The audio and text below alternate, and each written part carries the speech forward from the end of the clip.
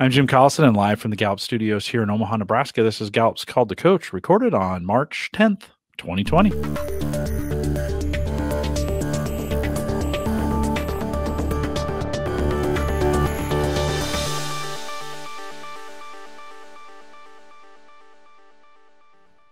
Called to Coach is a resource for those who want to help others discover and use their strengths. We have Gallup experts and independent strengths coaches share tactics, insights, and strategies to help coaches maximize the talent of individuals, teams, and organizations around the world. If you're listening live, love to have you join us in our chat room.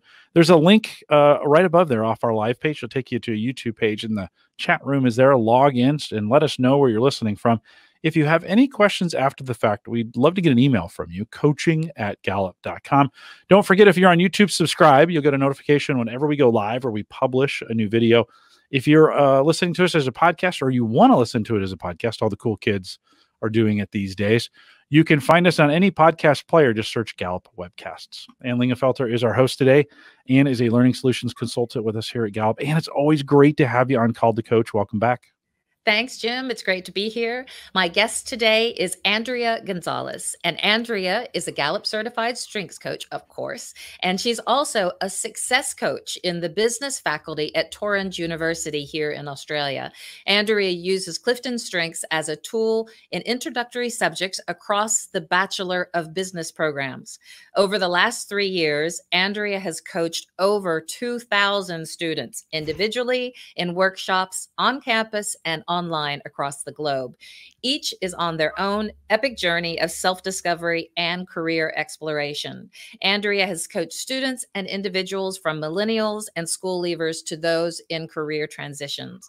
She has a background in higher education, and she has expertise in developing workshops, programs, and activities to develop student self-awareness, engagement, and employability using CliftonStrengths. She's no stranger to the value of coaching for performance. She's married to a two-time Olympian and a former pro baseball player, Paul Gonzalez. And Andrea says when she's not coaching students, she tackles her other job as team leader of a frat house full of teenage boys at home. That's a fantastic resume as far as I'm concerned, Andrea. Welcome to Call to Coach. Start off by telling us and telling the audience your top 5. Hello, Jim. Hello, Anne, and welcome to everybody. Yeah, that was quite an intro. It sounds better when it's said out loud. Yeah, so my top 5, or can I say my top 6, are learner, achiever, command, activator, connectedness, and number 6 is positivity. Yeah. And why do you like to have that number 6 in there? Yeah, that's you know, that was a bit of a leading thing, wasn't it? I love my positivity. And the reason I bring it up is that when I first did Gallup, which was part of the pilot that ran here at Laureate, which is Torrens University, Australia, but even before I became a coach, I only had access to my top 5. And my top 5, when matrixed across the domains, I have 1 in each one. So I had 2 in influencing, but 1 in everything else. And so it wasn't really much of a giveaway. And for me, I knew there was something missing because people kept asking me, where do you get your energy from? And it doesn't matter if you've had a massive day and you might say to us, you know, around the work desk, I'm exhausted. And the next student would come up to me and I just found something to be able to give to them. And I was like, I don't know where it comes from. So when we opened up all 34 and I was able to see hiding there just behind connectedness at number 5 was positivity at number 6. I went, there you are. That's what it is. It's that thing, you could just pull it out and it's my generator. Yeah, when I just need something else to give a student at the end of the day, I can find it in positivity. Yeah, I love it. That's fantastic. And we talk a lot about the importance of 6, 7, 8, 9, and 10. And it is really, for some folks, I find that it even kind of derails, you know, their acceptance of the assessment because they know that there's something missing. And then when they've just had the top 5, then they take that extra, you know, the more in-depth report and they say, oh, there it is. Now I understand. And it makes sense. So that's fantastic to understand about you. So as we begin the show today, Andrea, if you don't mind giving the audience a bit of context about Torrens University and your role there.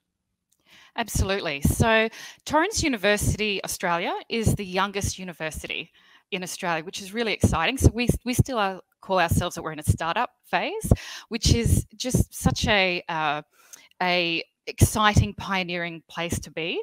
And we have a phenomenal team, a phenomenal leadership team who are willing to embrace such new ideas and new ways of learning and teaching and integrating ideas, particularly across online. So we have a lot of online students as well. And I have been with the university, I'm in my 11th year. I've been with the university for 10 years, but previously I was in the design faculty as a senior learning facilitator and also as a program manager. And I guess it was almost by universal design, I became a coach because just over 4 years ago, or over 3 years ago, sorry, we had an opportunity to move into a different role. And the Dean of Business, who I had been working with on my master's program, basically said to me, I'd love you to join the business faculty as a success coach. So that's how I ended up in the business faculty just over 3 years ago. And, you know, when I think back on it, I think I'd always used coaching as a lecturer. I think a lot of lecturers and academics don't realise that, you know, coaching is sometimes what we do, and if it comes naturally to you, you incorporate it into what you do in the classroom. But you know, becoming a coach just opened up a whole new world for me. And then, of course, as soon as we were redeployed into those positions in the beginning of 2017, the first thing we did was learn Gallup and open up our 34, and that was a phenomenal opportunity for me to have a tool that opened up a whole new world for me of coaching students. Yeah, it's interesting because, Jim, I don't know if you remember, but 3 years ago, I interviewed two folks from Laureate, Jock Boyd and Jack Iveson. There you go. There's the show. And that would have been in 2017, June of 2017, I guess. I think 16. I think 2016. Oh, 16. Yeah, June of 2016. That's right. I guess that's right. And it would have been right when this Strengths Initiative pilot was being kicked off at then Laureate. And it was very interesting because these two guys on the screen were, you know, they had gotten Gallup certified and they thought that this was a tool that could be used with this whole idea of success coaches. And so they came on, and for those who are watching this show today, you might want to go back into the archives and watch this other show, because it's interesting to see what happened before the show with Jack and Jock. Oh, and there's me without blonde hair. Jack and Jock were all about you know, the presenting the big strategy, the strategic approach behind all of this, and the why behind it, and you know, the early days of proving this as a pilot. So very interesting show for sure. But one of the reasons I was excited about getting you, Andrea, on today's show is what you're going to bring today is really what it's like at the coalface, what it's like down at the granular level with the students, side by side with the lecturers. How are you bringing things in to impact the life and success of every student that comes through Torrens? And what I'd love to understand is to really unpack that in great detail, because there'll be a lot of folks who will tune into this show who are going to want to understand how you do it, how you find capacity and space and time in a higher education schedule to bring something like this in. So that's what we're going to be talking about today. I think it would be brilliant if we could start off by talking about success coaches. You know, what is a success coach from the Torrens perspective? Yeah, absolutely. So we have 30 plus success coaches across our verticals of hospitality, health and education, design, and business. I hope I haven't forgotten anybody there. And the success coach role has probably 4 key strategic pillars, being careers and employability, which is a critical point when it comes to looking at tertiary education and outcomes for students upon graduation. So we're looking at employability and employability skills. We're also looking, of course, at retention. Also our students that may be deemed at risk and how we can support those. That's both our international students and our domestic students. And then, of course, motivation and inspiring for performance, which is also something that's important when you're looking at a lot of the students are here in transition. They're either transitioning from secondary into tertiary or they're transitioning careers, and looking at how they can change the dial for themselves in terms of their own career path. Often we have to look at what's motivating them, what's inspiring them, and also how we can help them and support them with performance. So really the role of the success coach is student facing. It's 100% student facing, and we all have cohorts that align with our program directors. So we have support of the directors of various programs. In my instance, I work with undergraduate students in Bachelor of Business, and that's across a number of streams. We have sports management, event management, marketing, comms and PR, straight business, and a new one where we've just had our first students graduating from the Bachelor of Business and Entrepreneurship. So, and we also have a brand new program in business information systems. So I work with students on the Brisbane campus and online around the world who are taking these particular courses and undergraduate programs. And so it sounds like undergrads. So a lot of these, I assume, would be school leavers who've just, this is their first experience and exposure to higher education. And then then there'd be a mix in there, I'm assuming, of career changers as well. I don't know if you have a sense of, from your experience when you're coaching folks, is it a 50-50 split? Is it, do you have any sense? I would say it's about, for me in undergrad, about 70-30 or 75-25. Yeah. Often what happens is when I have a student who is transitioning, they just want to put their toe in. So they'll say, I'm just going to do a diploma of marketing, and I'm just going to see if that's something I really want to do. I'm going to sort of try it before I buy a whole bachelor. So they'll do a diploma with us, and I'm really there to support them with their own self-discovery around whether this is where they want to go. They might have a very successful role in, I've had a student had a very successful role in sales, really successful, but found that they were continually being looked over for promotion. And we're wondering why, but because they're so brilliant at what they're doing, but not fulfilled. And so looking to go into another area where they can sense more fulfillment and enjoyment at work. And of course, Gallup is a perfect tool for working with that and working with that student. And so often when I see my students who are in career transition, they will be probably starting with a diploma, which is 8 subjects, and then they can choose to pathway into a bachelor from that if they want to do more. Okay. So whether I'm coming in as a career transitioner or a brand new to higher ed student, I show up on day one, whether it's online or whether it's on ground, and I'm told I have a success coach here in Brisbane. Take it from there. Explain to us from the very beginning, what a success coach is. How available are you to me as a student? In what ways are you available? What kinds of things can you help me with? Take it away.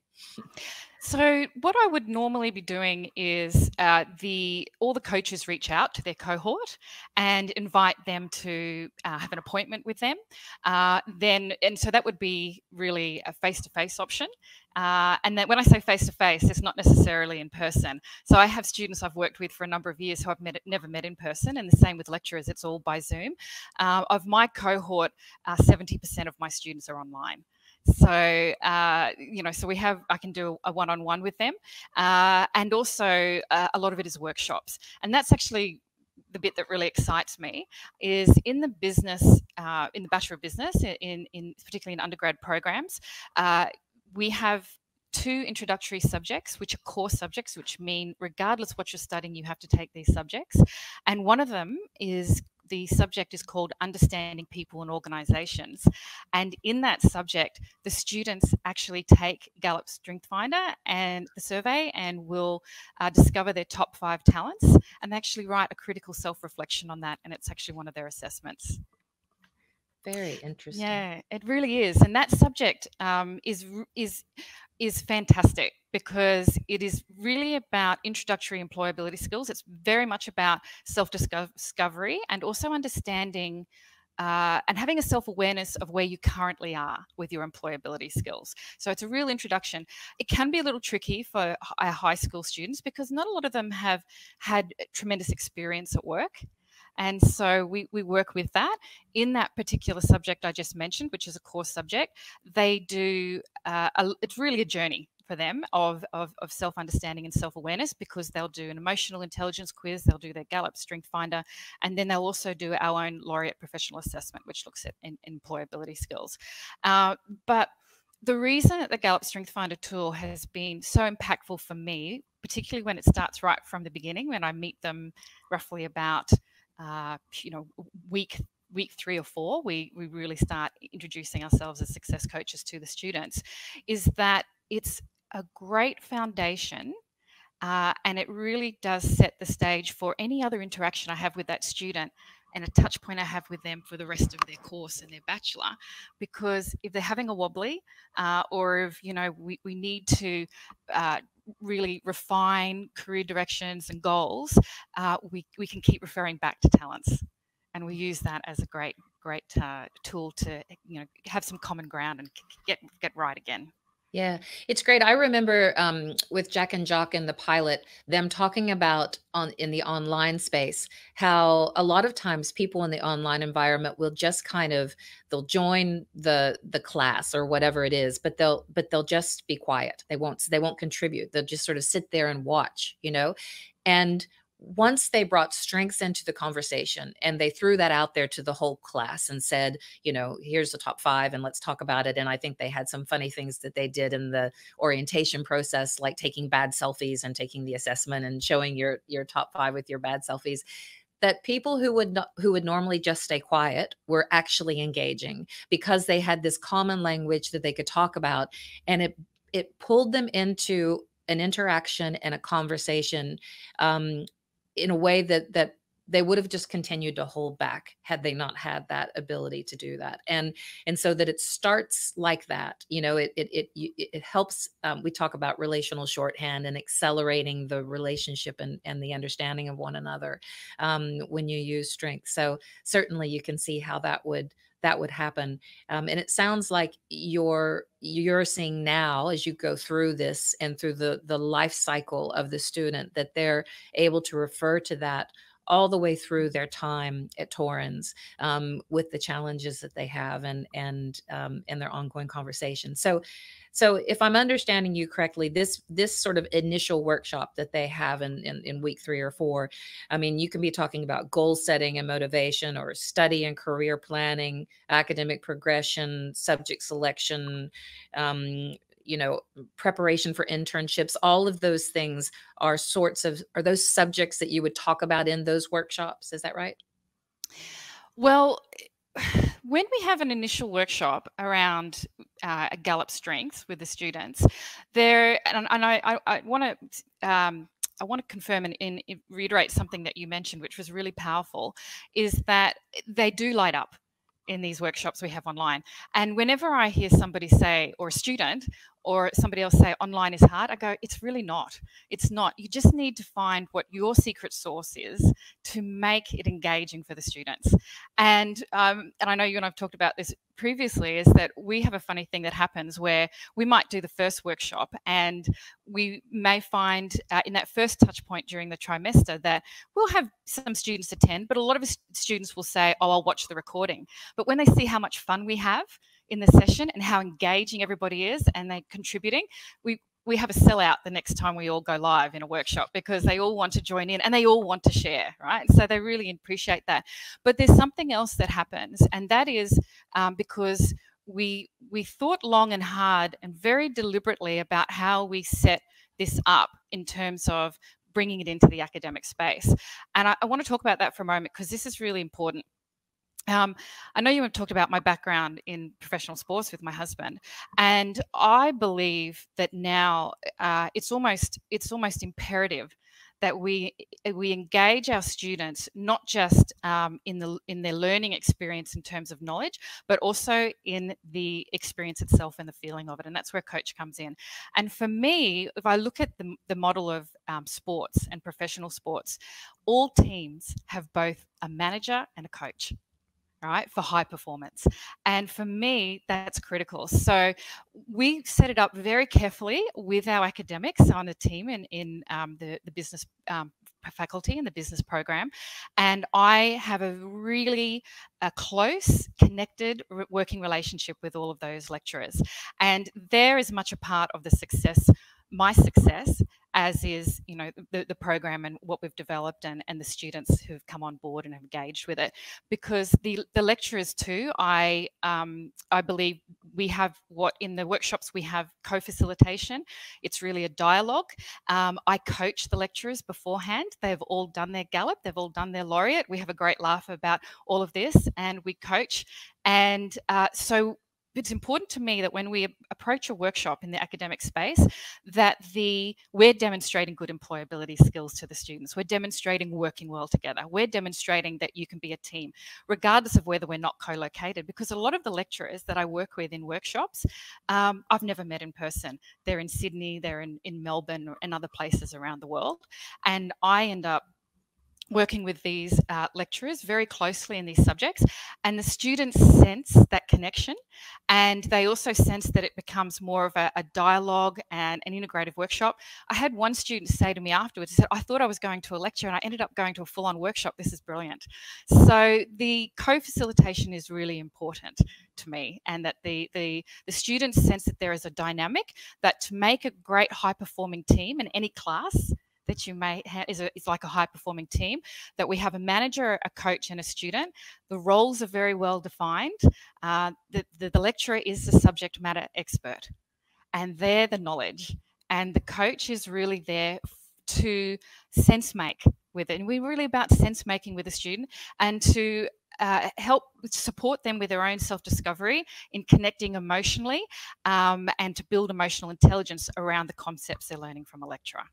Yeah, I love that. I love that idea. And I know when we were talking in the pre-show prep, we were you said it in a beautiful way. You talked about mindset versus heart set, and I thought that was so well put. So talking about, you know, in that partnership that you have with the lecturers, they are informing the students the curriculum needs, the information that they need to get from the session, but you are helping them with overcome any obstacles that they have in being able to understand that information and do what they need to do to show accountability for learning that information. So getting the, you know, responding to tests or papers or what have you.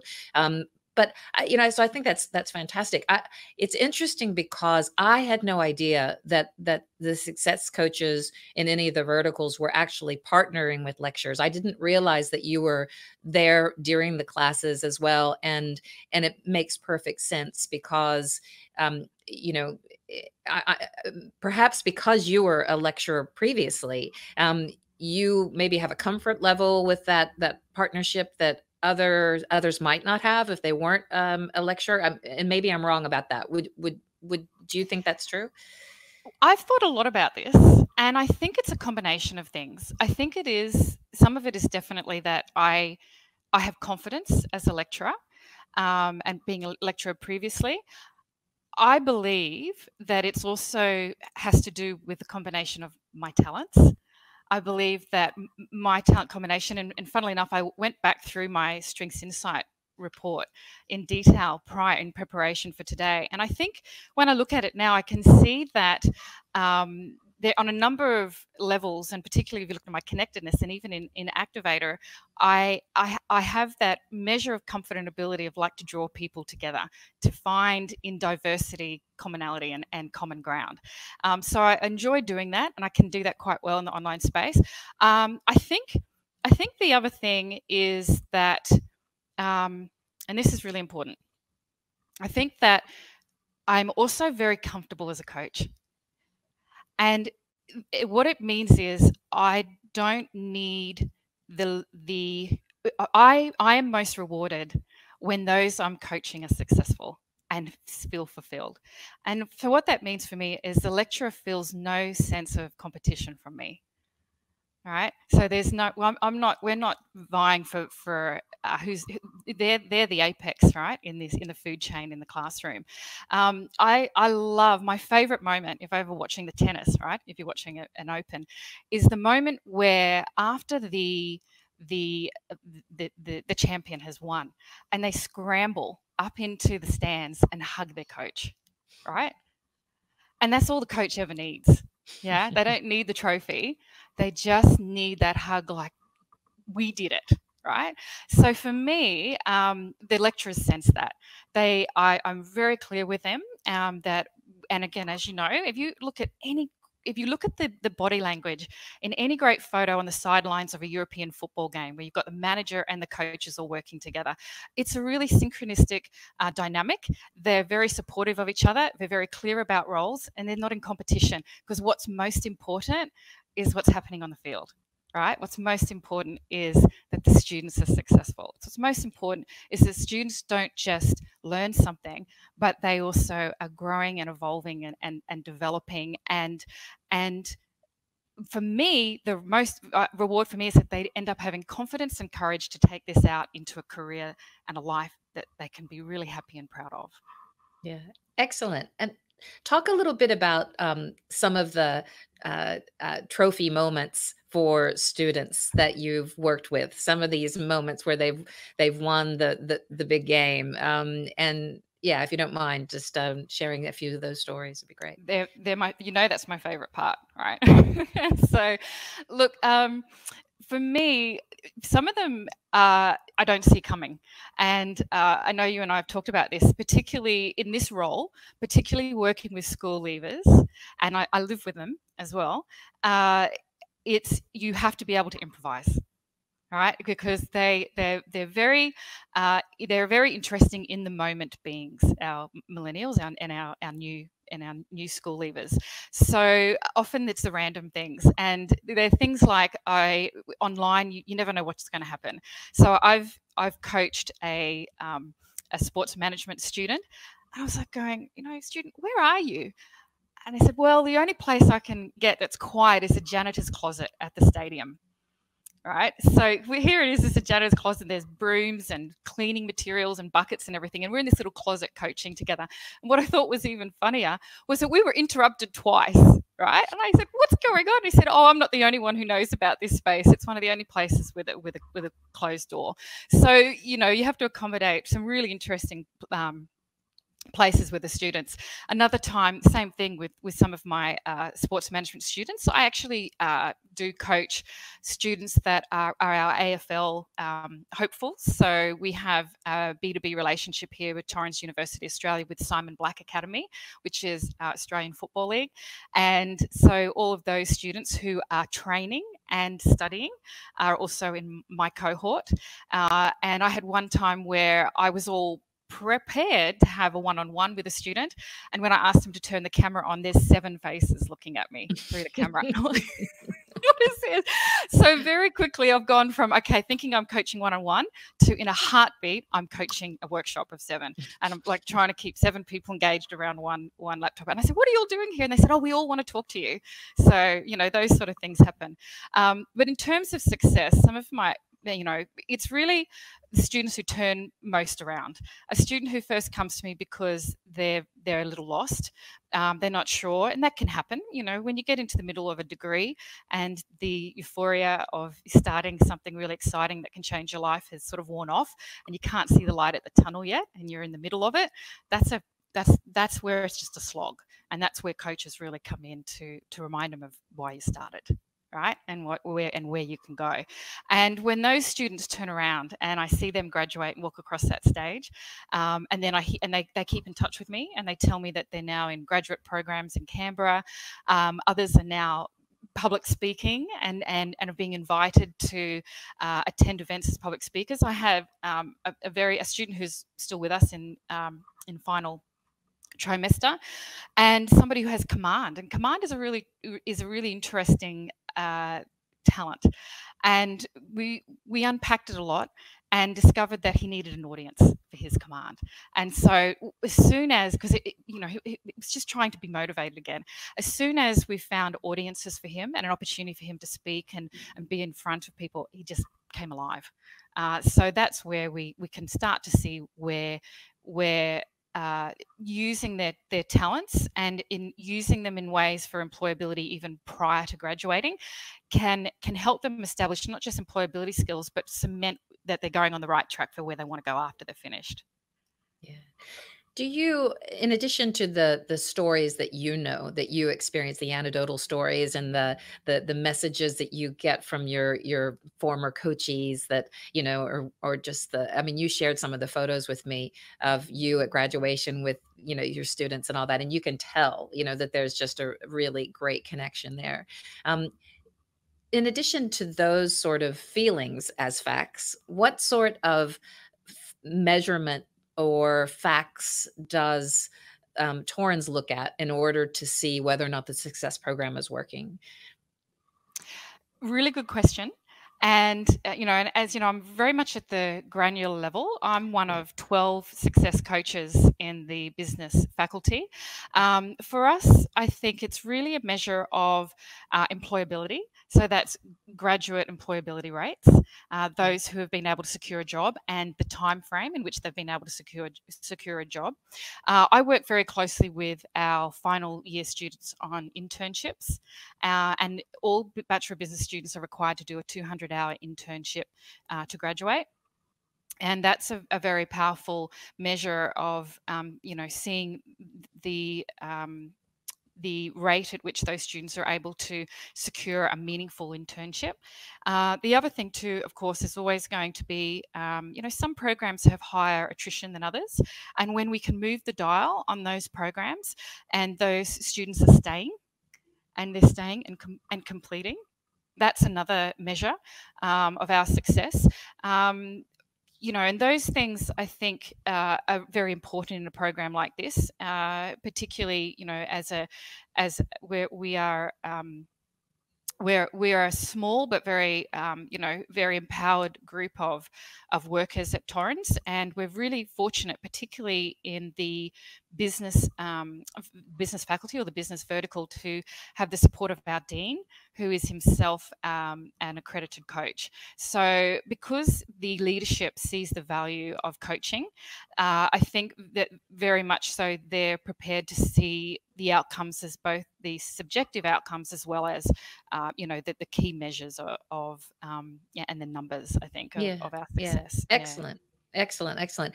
So talk about the internship program. When students come to you and they say, I'm trying to embark on getting an internship, how does a success coach help in that environment? So we will definitely be working with them on their resumes, cover letters, interview prep, all of those sort of things.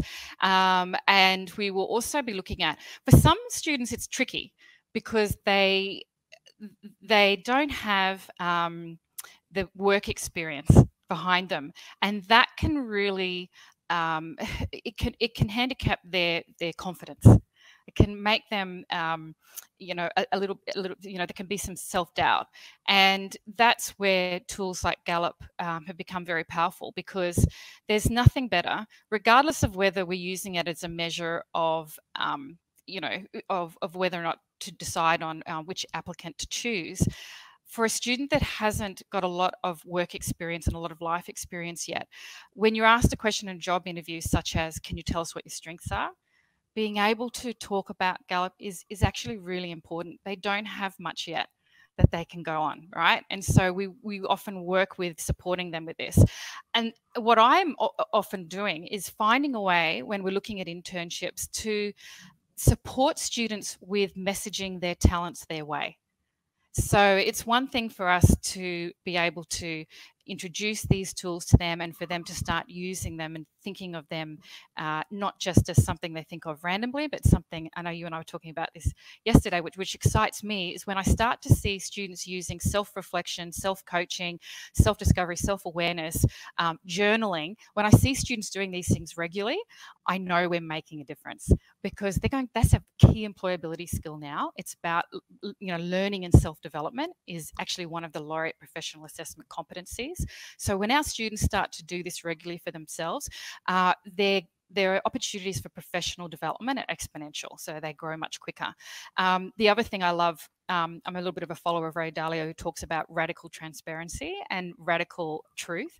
And I very much spend time with these students in encouraging and promoting them to be radically transparent with themselves, because that's where radical growth comes from.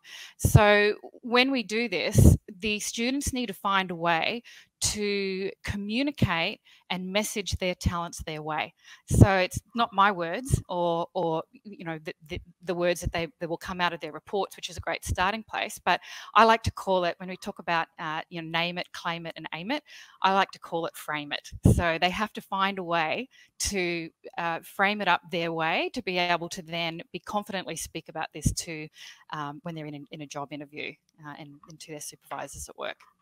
Yeah, excellent. And I know one of the other areas, a lot of my higher education clients, and even those that are not my clients, but that I've spoken to, you know, there's this movement now for undergraduates to develop soft skill competencies. So it's not just about the knowledge that they're learning and the skills that they're learning whilst they're in university, but it's also about being able to effectively collaborate and communicate and be, you know, innovate, and, you know, all of those different, you know, soft skills. And I see strengths being brought in that environment, or as something that could be used. And it sounds like that's something that you're doing as well, as a success coach. Is that right?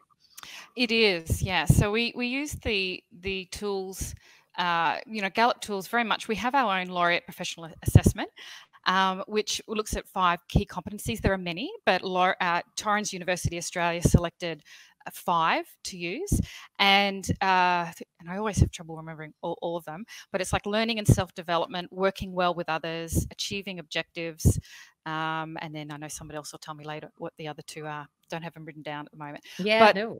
That's okay. But what often happens is that, and this goes back to also the dynamic in the classroom, is that I think the first thing we can do at the tertiary level, if we are wanting to teach students soft employability skills, is we need to model them. And that's really important. So between the academics and the coaches, and when also the other touch points for students around campus, is they start to see what good employability skills looks like.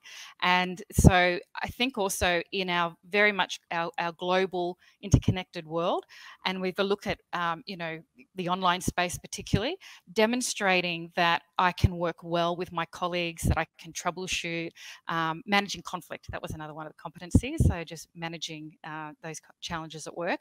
If we can do that together, that's the first thing. By observing us doing this, the students very quickly can see that it can work. I have a lovely story I can share with you where this came about in terms of employability skills, where I had a lecturer approach me because we had a team of a group assignment for some final trimester students who were really struggling. And it's hard enough to do group assignments at the tertiary level, let alone to do group assignments online, right? But it's not hard if you set it up well and you prepare and plan first. And Gallup is brilliant for that. So when they approach me, and I would say this is my biggest challenge, and that's another point to make as a coach, is time. Because often I don't hear about it, that there's something that needs to be troubleshoot, until it's really critical, time critical. And we had a situation where the lecturer approached me and said, look, we've got this team of 3 students.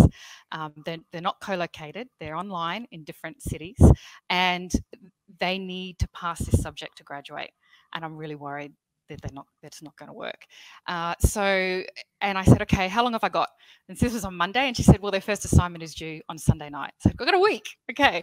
So basically 2 out of 3 of the students had already done Gallup, and another student I approached and asked her if she would be open to taking Gallup, and then we'd have a chat about it. What's brilliant is, again, these students are used to self-reflection. They're also used to being very collaborative.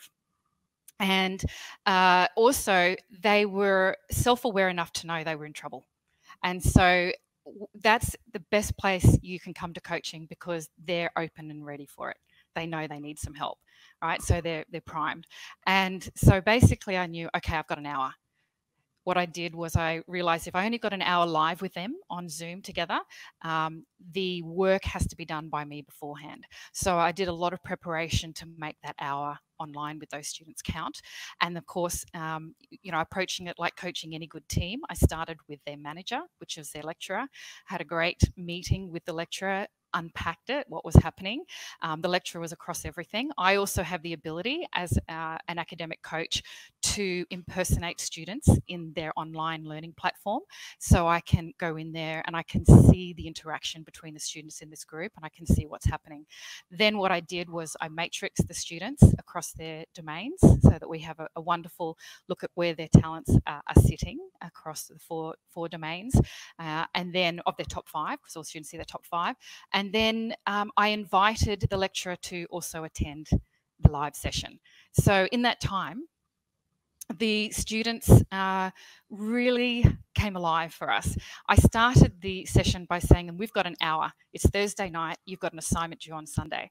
We could spend an hour talking about what's wrong. I said, and we'll still be here talking about what's wrong an hour later. And I said, so let's talk about what's working. Let's talk about what's right. Let's talk about how amazing and awesome and talented you are, and how you can work together and get something out by Sunday. And they came to the party. They were brilliant students. I was so impressed with them. What was most impressive was that they started to demonstrate employability skills by the way they started to communicate to each other during that session, and communicate with their leader, who was their lecturer. And the funny thing was, is at the end of that session, I thought, okay, we'll see how that goes, if that made a difference. And somebody asked me later in the trimester, how did that group go? And I said, you know what? I said, I got so busy, I forgot to ask. So I emailed the lecturer and said, how did that group go? And she said, not only did they pass the subject, they got a grade higher than I thought they would. She said, they really impressed me. It just worked well. So coaching for teams is something else, and troubleshooting, and particularly in group assignments or when there's group work, Gallup is, again, a phenomenal tool for that. You know, I love that story, but I think one of the things that is equally poignant is that the lecturer came to you for your help. You guys are truly partnering with this class. And I don't know if that's the way all the success coaches work with their lecturers within the program, but it seems to me that would be so very key to the success, not only because you're modeling the behaviors that you're trying to show and teach the students to have in your ability to collaborate, but just the fact that I would think it would be a win-win for everyone. And I know that in academia, whether it's K-12 or whether it's higher education, you have very limited time, a very set curriculum, and resources, time, money, all of those things are tight. So I would imagine if you were approaching a lecturer who doesn't know anything about a success coach, they might say, well, I don't have enough time to cover the curriculum that I have. I can't share my time with a success coach too. So how have you been able to make that work? Because it sounds like it is definitely working in your instance. I think it's a really good question, Anne, and I think there's a couple of answers. The first is that you need project sponsor and project leader support. So because the subject coordinator and again our dean support this involvement, it means that all the lecturers know that their subject coordinators and their program directors also encourage this. The second thing I think is trust. I do, and I'm perhaps, again, this is my combination of my top 5. I do spend some time building trust with the lecturer and also being very clear around our role and responsibilities.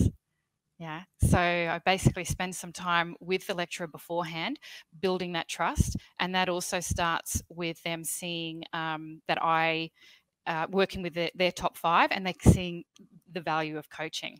And that's important. I think another thing that's kind of funny is, and you and I have spoken about this. So we're on an open campus. And as you know, students can come up to us at any time. So there are no walls.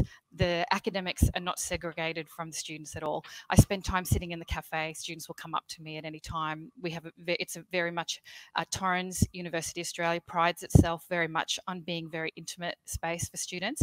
We have small class sizes. We have boutique classrooms, boutique lecturers, and the students really appreciate that. The thing that happens, and what's really fun for me, is because remember I have online students, and although I might have a headset on, often I'm coaching around a hot desk with many professors and academics sitting around me. And often what will happen is I'll finish a session with a student and I'll take my headset off, and the lecturer sitting next to me will go, "Thank you so much for that. I really needed that today. You've just really made my day with that." Like I said, "Oh, what did I say?" And I'm like going, "Well, I call it ambient coaching." Right. So they just pick up on these things because I'm around them. And what it allowed them to do was to very subtly see the value of coaching. Right. It's not something that we've had to push on them.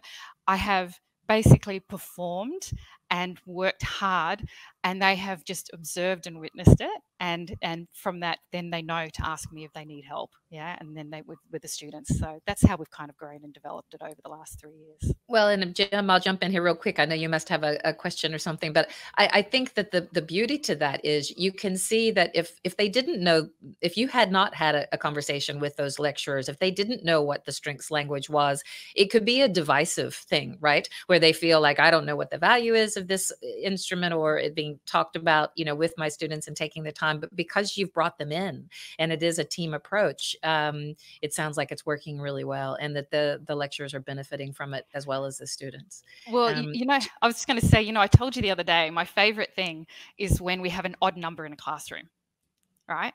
So when I just go, yes, it's an odd number today, because an odd number means that I need the lecturer to pair up with somebody.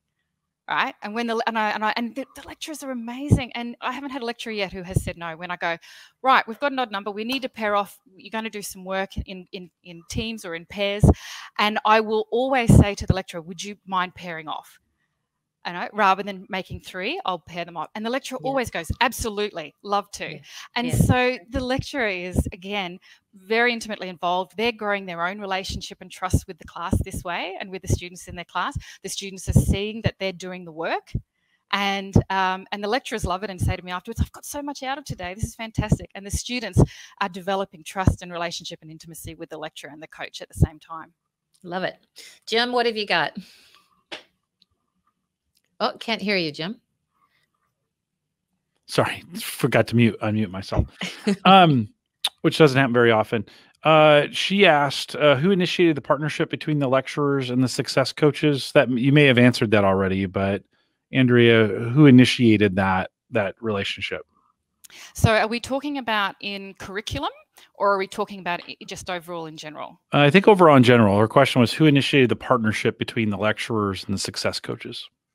So I believe the partnership between lecturers and success coaches really came about when we had the first course subject where Gallup Strength Finder became written into the accessible components.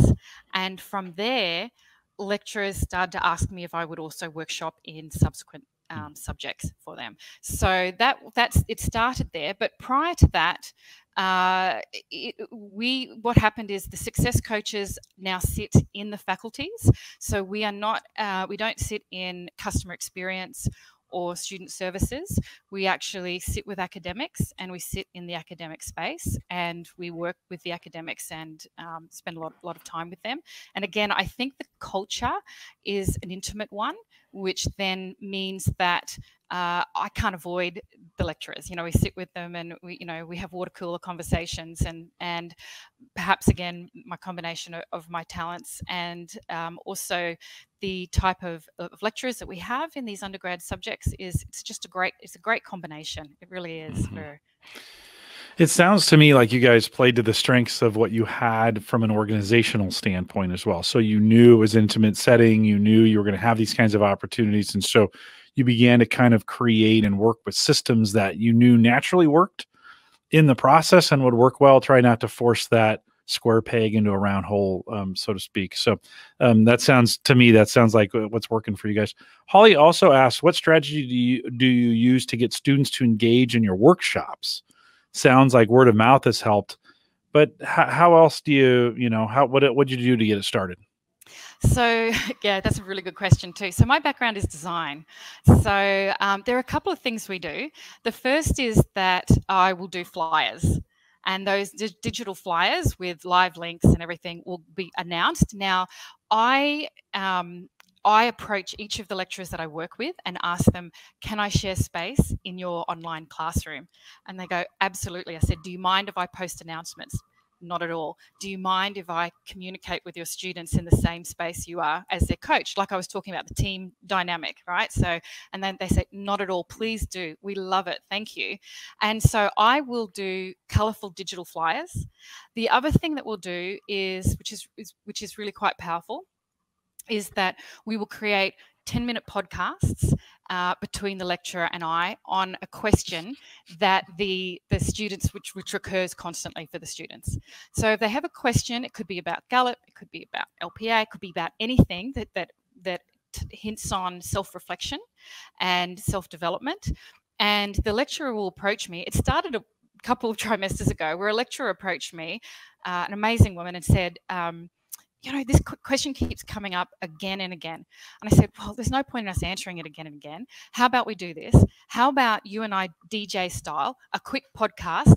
And we discovered over time that 10 minutes, 4 questions. So 2.5 minutes for each question, and we do a quick 10 minutes. 10 minutes is about the most that a student can listen to on the train or the bus or when they're commuting from somewhere. And and one was sense making. I know what the question was. Originally it was, well, how does Gallup see what's a weakness? The students have to, it's a good question, right, for students when they first start out, because they're so used to systems that talk about weaknesses, right, and working on weaknesses. And now they come to a university, go, you're already enough, you're fully talented, you're fully loaded, and we want to really develop this. This is a bit we want to focus on. So they need to get their head around a little bit. So the funny thing was, we did this podcast on this. And we just did it to help the students. And this has become a format that we use a lot now, right? So remember, a dialogue is always more interesting than a monologue. We know this in this format. So instead of the lecturer just sitting there saying something, now we back and forth, have this kind of conversation. So what was funny was that we did this, and then the next trimester, another lecturer said to me, the students are referencing, like in their actual, when they're referencing your podcast. I'm going, what are you talking about? And I noticed it's over time, over 2 trimesters, our podcast turned into essential resources for the course. And we're like, hey, how did this happen? So clearly there's real benefit to this. And in terms of answering that question a little bit long-windedly, but we need to engage with these students the way they operate and think, which is quick and fast. And it also needs to be conversational. That's really important, and colorful. So all of those sort of things. That podcasting stuff. I don't know how you. I wouldn't spend any time doing it. Very, very effective though, and like again, you guys have played to the strengths of the students, realizing a 10-minute segment is about you're going to get to listen to, being very concise with that, and getting them knowing how many questions you can get, and then giving it to them in a way that they'll consume it. How often is the 10-minute podcast recorded? We do it. So that's a very good question. There's no point in doing something where there's no need. And that's the other thing that I've learned. I've got a 19-year-old, and for this demographic, and this is something I learned from my husband. The 2 things I learned from pro sport and high performance Olympic sport is this: you have to read the game. Right? Reading the game is so important. So it's very different. Professional sport is very different to club sport. It's very different to Olympic tournament, right? Where every moment counts. So just take a moment to read the game you're in, and observe the students, and then play their game. Right? So there's no point in basically saying this is our process, this is a structure, this is a procedure, if the students aren't on board with that at all. So, and I am very clear with this, and I say this to all my students, even design and across business as well. It's very important to learn all the rules, because we talk now about innovation and disruption and change makers and all the rest of it, right? In all of these students. But you need to know the rules before you can learn and figure out how to break them. Right? That's really important, which is why knowledge and learning is so valuable. So I encourage the students, yes, this subject is a hard slog. It is, but you have to do this. If you want to make a difference, if you want to make an impact in the world, you've got to learn all these rules first and the principles and everything. And then you've got what you need to play the game and break the ones you want to break. It's awesome. And I love, you think about, we see this, don't we, Jim, in facilitation, when Gallup is facilitating courses and things, sometimes you can have two facilitators that are up in front. And some people in the audience will relate to one of them more than the other, and they'll hear the message from one that they don't hear from the other. So, you're not coming across as an academic lecturer. You're coming across, you're telling it from a high performance sports perspective or what have you. You're bringing a different sort of perspective on it that maybe for others, for some students will really resonate. And I know that we're running out of time. But I have to just say one last thing, and this is the Gallup data geek in me coming out. But what's very cool, Andrea, is anybody who's ever seen the CliftonStrengths for Students book that has the first part of the book is about the Big Six, and the Big Six experience are the data points that we know from studying thousands and thousands of alumni when they've graduated from university, those who self-report that they're thriving in their work and in their personal lives after university. And we were able to go back and look at the common behaviors or experiences that those who were thriving later in life experienced whilst they were in higher education. And the things that you've talked about today hit the nail on the head with those Big Six, because it talks about having someone who cares about them, who values them, who wants to understand their hopes and dreams. That's a success coach. It talks about giving those students experiential opportunities where they can work on programs and apply their strengths. That's the internships and the other work experience things that you guys are doing at Torrens. So almost without even knowing, it's like you're following this script for high performance later on. So just had to put that out there and say, well done. As we close now, is there anything that I should have asked that I didn't, anything that you think is important to mention before we say goodbye? No, I think we've covered it all. I think my favorite point, and the one that if anybody is really looking to, to develop a similar model, is really that idea of, if you want to make significant change, and we need to, now more than ever, we need to really make significant change in the way we educate and the way that we support the next generation of workers.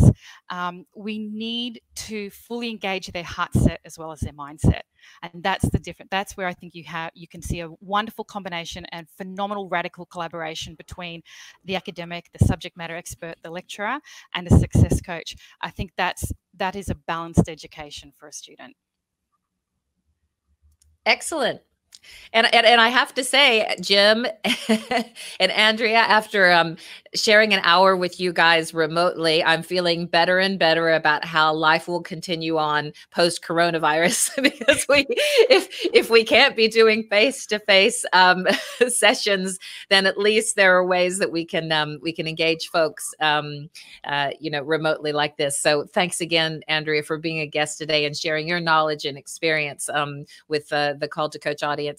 And Jim, back over to you. Yeah, thanks, Andrea. Thanks again. People have been asking me, we might have to make big changes in remote working and stuff. And I'm like, I've done it for 8 years. Yeah. I mean, this is how I do my job. And great to connect with both of you across the world and to hear these great stories. And so for a temporary time, we may be forced to do more of this.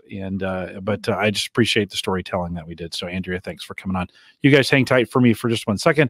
We'll remind everyone to take full advantages of all the resources we have available. We have a bunch of them now on the new Gallup Access platform. So just go to gallup.com/CliftonStrengths. On that page is tons of resources.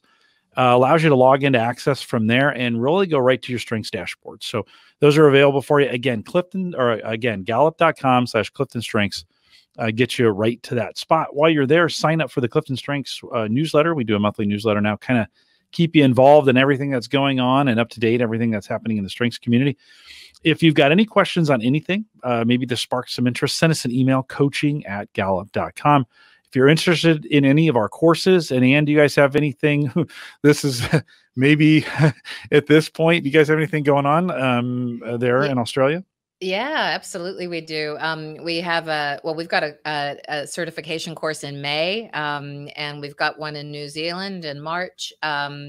And some different ones. To be honest with you, probably it's best to check the website. Yeah, and the website. The best place to go, courses.gallup.com, to see what's going on now with those. We too have begun to ask questions about how do we do these things virtually. So super cool to have this. Again, I've been doing it for 8 years. Not that I'm saying anything. So go if you're interested in joining us live. So you're like, oh, I'm gonna be working from home more, and I've got time on my hands. Love to have you join us on these live webcasts. You can learn from home. Pretty awesome. Head out to our Eventbrite page. Go to gallup.eventbrite.com, register there, follow us. You'll get notifications whenever I publish anything new that's out. And that way, you can join us there. Join us in our Facebook group, facebook.com/group/call-to-coach. Join us. If you're not a Facebooker, join us on LinkedIn. Seems like you're either one or the other. Search for Gallup trained coaches on LinkedIn, and you don't have to be Gallup, or you don't have to be trained. We'll let you in if you want to talk strengths in that. And we'd love to have you do that there. I want to thank you for joining us tonight or today, wherever you're at in the world. With that, we'll say goodbye, everybody.